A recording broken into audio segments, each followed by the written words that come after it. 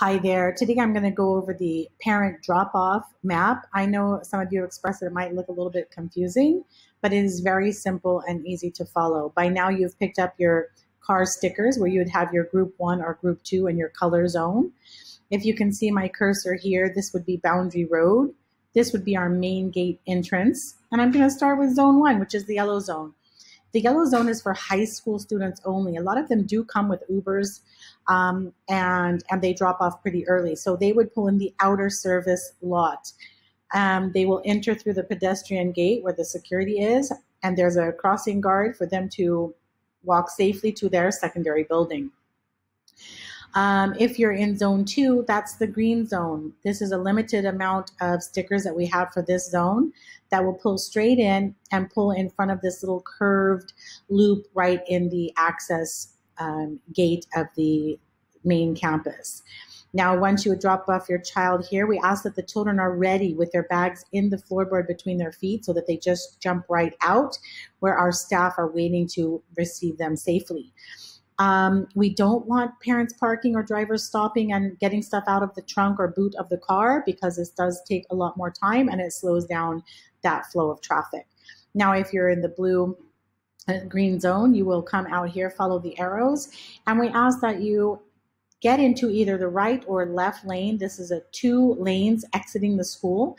And use your trafficators because there is an East Legon police officer located outside the gate who is directing the traffic based on our campus flow and congestion.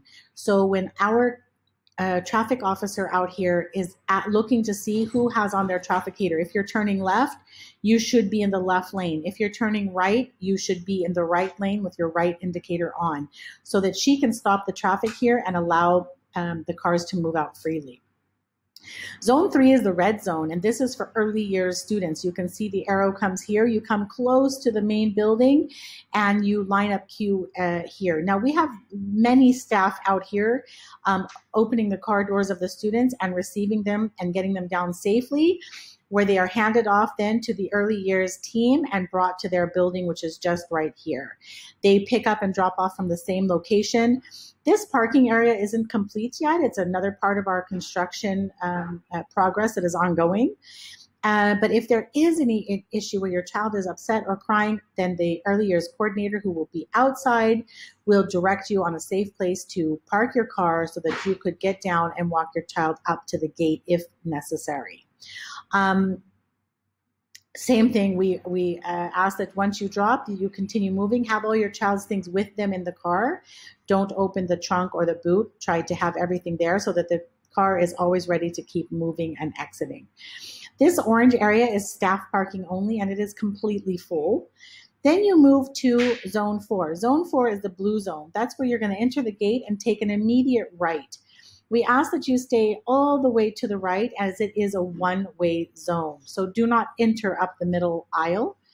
Once you get to the farthest end of the football pitch, you'll see a gate there, a fencing where you can be letting out your children.